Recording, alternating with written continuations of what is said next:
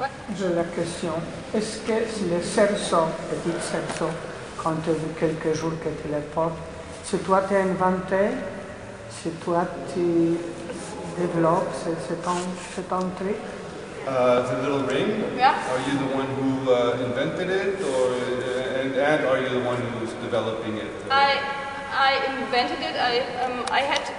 I had a small ring from gymnastics. J'avais un petit cerceau de gymnastique. And I like to play with it. J'aimais bien jouer avec. And there have been some people saying, "Oh, it would be more interesting if you could go through it somehow." Il y a des gens qui ont dit que ce serait très intéressant si tu pouvais aller dans le cerceau. But I didn't like this one because I'm not a contortionist. Mais elle n'aimait pas le grand cerceau. I like dancing very much, and I need the space, and I wanted to use the space and connect the aerial and the floor work. J'aime danser beaucoup et utiliser l'espace, et je voulais utiliser l'espace aérien et l'espace par terre. Yes, and that's also the plan, to have a cordless, like a rope, to do some rope things on the rope, which is used then.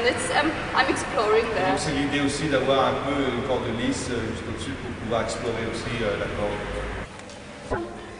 I did gymnastics in my leisure time also, up to I was 18 or something, and then I did my BAC, or my A-level, my final exam, and then I had an apprenticeship. I learned it's nothing to do with the circus. I did some different job in air traffic control, and then I decided to change my life and go back to what I liked to do as a child.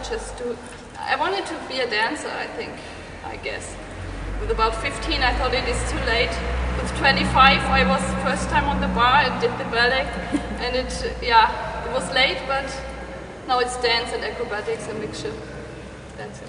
Donc, gymnastique. Et ensuite un petit divertissement ailleurs dans d'autres métiers, et revenu vouloir bouger. En fait, peut-être je voulais être un danseur, et donc maintenant c'est